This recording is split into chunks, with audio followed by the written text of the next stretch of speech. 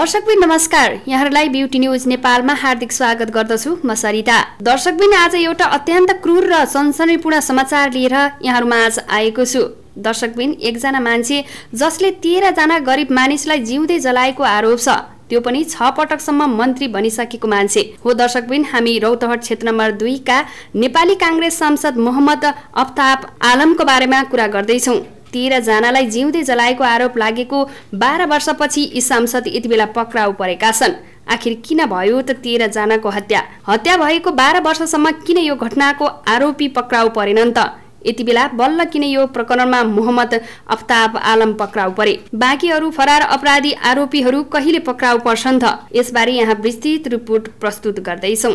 Beauty news नेपाललाई subscribe गर्नुका साथै सँगै रहेको घण्टीलाई थिचेर नयाँ भिडियो प्राप्त गर्नुहोला। दर्शकबिन रौतहट क्षेत्र नम्बर 2 बाट निर्वाचित नेपाली कांग्रेसका सांसद मोहम्मद अफ्ताब आलमलाई प्रहरीले 13 जनाको हत्या सहित विभिन्न आरोपमा यति बेला पक्राउ गरेको छ। जिल्ला प्रहरी कार्यालय रौतहटको टोलीले आइतबार बिहान रौतहटको शेखरदेश गेटबाट आलमलाई पक्राउ गरेको हो। सांसद आलमलाई नियन्त्रणमा लिएको कुरा प्रदेश नम्बर 2 का प्रहरी प्रमुख डीआईजी प्रदुमन कार्कीले पुष्टि गरेका छन्। सो बारेमा डीआईजी कार्कीले भने, उनलाई हामीले नियन्त्रणमा लिएका छौं। पुरानो एउटा केसको अनुसन्धानका लागि उनलाई प्रहरीले नियन्त्रणमा लिएको हो। पक्राउपछि उनलाई जिल्ला प्रहरी कार्यालय रौतहटको हिरासतमा राखिएको छ। जिल्ला प्रहरी कार्यालय रौतहटका प्रवक्ता डीएसपी नवीन कार्कीका अनुसार अनुसन्धानका लागि उनलाई हिरासतमा राखिएको हो।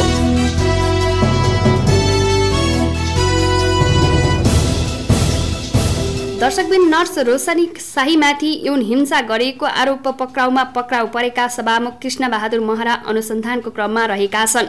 यो प्रकरणले नेपाली राजनीतिप्रति जनताको वितृष्णा अहिले बढेको छ। यसै बेला पूर्व मन्त्री तथा वर्तमान सांसद मोहम्मद अफ्ताब आलम डरलाग्दो आरोपमा पक्राउ परेका हुन्। यी सांसदलाई त 13 जना मजदुरलाई इँटा भट्टामा हालेर जिउँदै जलाएर मारेको जस्तो अति क्रूर आरोप छ।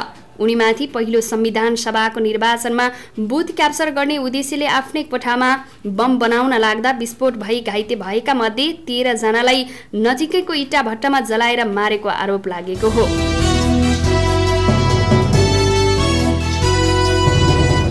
दर्शकबिन घटना 2064 साल चैत 27 गते रातिको हो। त्यसको भोलिपल्ट चैत 28 गते मुलुकमा संविधान सभाको पहिलो निर्वाचन हुँदै थियो। 27 गते राति रौतहटको राजपुरमा रहेको आलमको गोठमा बम बनाउने कार्य भइरहेको थियो। त्यो बम विस्फोट गराएर चुनावमा बुथ क्याप्चर गर्न बम बनाइएको भन्ने आरोप त्यति बेला आलममाथि लागेको थियो। बम बनाउने क्रममा अकस्मात बम विस्फोट भयो, जसबाट 3 जनाको घटनास्थलमै मृत्यु भएको बताइन्छ। घटनामा त्यहाँ रहेका केही व्यक्तिहरू घाइते भए। गोठसँगै रहेको इँटा भट्टामा काम गर्ने मजदुरहरू यो घटनामा घाइते भएका थिए। घटनाको साक्षी उनीहरू थिए। यी 13 जना बाँचेको खण्डमा यो घटनामा मोहम्मद अफ्ताब आलम पक्राउ पर्ने र जेल जाने भन्दै ती 13 जनालाई आलमको निर्देशनमा त्यहीँको इँटा पोलिरहेको आगोको भट्टीमा हालेर जिउँदै जलाएर मारिएको आरोप छ। सुन्दा पनि जिउ नै कापेर आउने यो कति क्रूर घटना थियो। तर त्यो घटनामा जिउँदै जलाइरहेकाहरूले न्याय पाएनन्। 13 जनालाई जिउँदै जलाएपछि त्यो घटनाको सम्पूर्ण प्रमाण नष्ट गरियो। त्यो प्रमाण पनि आलमले नै नष्ट गरेको आरोप छ। यसरी जिउँदै जलाएर मारिनेमा भारतीय र नेपाली नागरिकहरू थिए। दर्शकबिन बम विस्फोटपछि जिउँदै जलाएका मजदुरहरूका परिवार त्यति प्रभावशाली थिएनन्। उनीहरूले न्यायको लागि त्यति बेला नै प्रहरीमा उजुरी दिए। त्यसै बेला प्रहरीले अनुसन्धान पनि गरेको थियो, तर पर्याप्त प्रमाण भेटिएन भन्दै प्रहरीकै रिपोर्टको आधारमा त्यसबेला अदालतले सरकारी वकिल कार्यालयबाट मुद्दा नचलाउने निर्णय गरेको थियो। तथापि यो घटना त्यतिकै गुपचुप भएन। आखिर आफ्ना निर्दोष सन्तान मारिएको कुन आमाले हेर्न सक्थिन् र? त्यसैले त्यसबेला सरकारी वकिलको कार्यालयले मुद्दा चलाउन अस्वीकार गरे पनि मृतक अत्तर मियाकी आमा सोक्सान खातीले आफ्नो छोराको हत्यारालाई कारबाहीको माग गर्दै सर्वोच्च अदालत पुगेर मुद्दा हाले।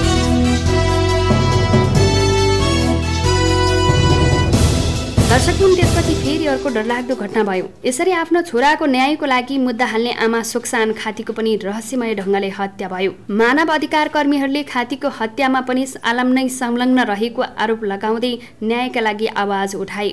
यो प्रकरण चर्कियो। अदालतमा मुद्दा विचाराधीन रहेकै बेला राजनीतिक पहुँचको आधारमा आलामले दबाब दिएपछि सर्वोच्चको आदेश कार्यान्वयन हुन सकेको थिएन। एकातिर 13 जनाको हत्याको हत्याराको खोजी सुस्ताएको थियो, अर्कोतर्फ सोक्सान खातीको हत्याको हत्यारा पनि पक्राउ परेको थिएन। ती आमा सोक्सान खातीले हालेको मुद्दाको सुनवाहीको क्रममा 2069 साल जेठ 16 गते सर्वोच्च अदालतले सांसद आलम सहित 5 जनालाई गिरफ्तार गरी कारबाही प्रक्रिया अगाडि बढाउन आदेश दिएको थियो। तत्कालीन न्यायाधीशद्वय सुशीला कार्की र भरत बहादुर कार्कीको संयुक्त इजलासले दोषी आरोपित आलम सहित 5 जनालाई गिरफ्तार गरी कारबाही प्रक्रिया अघि बढाउन आदेश दिएको हो। यतिबेला आलम निकै प्रभावशाली थिए, सोही कारण सो आदेश कार्यान्वयन भएको थिएन।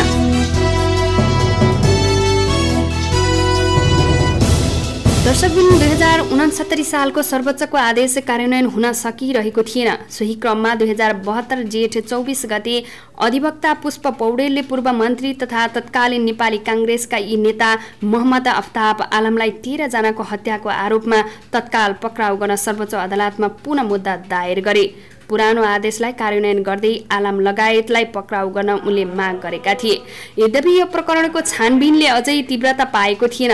सर्वोच्च अदालतको फैसला कार्यान्वयन निर्देशनालयले 2075 चैत 8 गते पुनः मुद्दा चलाउने आधारहरू प्रशस्त भएको भन्दै पक्राउ गर्न आदेश दिएको थियो। त्यसपछिबाट सांसद आलमको खोजीमा प्रहरीले तीव्रता दिएको हो। उनी बहालवाला सांसद भएका कारण प्रहरीलाई पक्राउ गर्न अप्ठ्यारो परेको थियो। प्रधानमन्त्री केपी शर्मा ओलीले यसै साता प्रहरी दिवसका दिन पद र प्रतिष्ठाका आधारमा कुनै पनि अपराधीहरू पक्राउबाट बच्न नपाउन् भन्दै आदेश दिएपछि प्रहरीमा अझ मनोबल उच्च भएको थियो। 13 जनाको हत्या प्रकरणको आरोपमा जिल्ला अदालत रौतहटबाट पक्राउ पूर्जी जारी भएपछि यी सांसदलाई पक्राउ गर्न प्रहरीलाई सजिलो भएको थियो। यसै क्रममा आइतबार बिहान सांसद आलम पक्राउ परेका हुन्। पछिल्लो समय आलमलाई मोस्ट वान्टेडको सूचीमा राखिएको थियो। आलमलाई जिल्ला प्रहरी कार्यालय रौतहटमै राखिएको छ। उनी रौतहट क्षेत्र नम्बर 2 बाट निर्वाचित सांसद भएकाले रौतहटको प्रहरीले पक्राउ गरेको हो।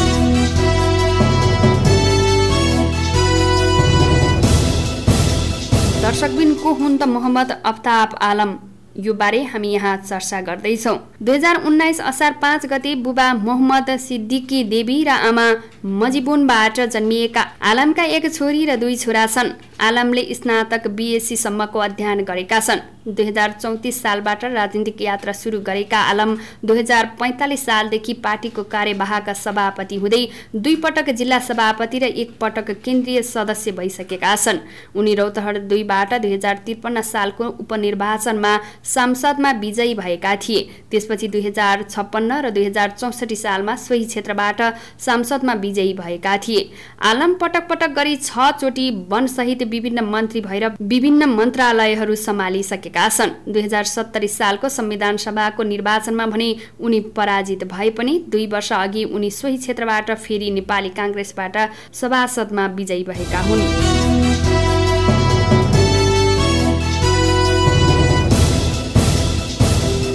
अब यो प्रकरणले कुन रूप लिन्छ त्यसबारे हामी यहाँ थप रिपोर्ट प्रस्तुत गर्नेछौँ। दर्शकबिन यहाँहरूलाई हाम्रो रिपोर्ट कस्तो लाग्यो निष्पक्ष कमेन्ट गर्नुका साथै ब्युटी न्युज नेपाललाई सब्स्क्राइब गर्नुहोला।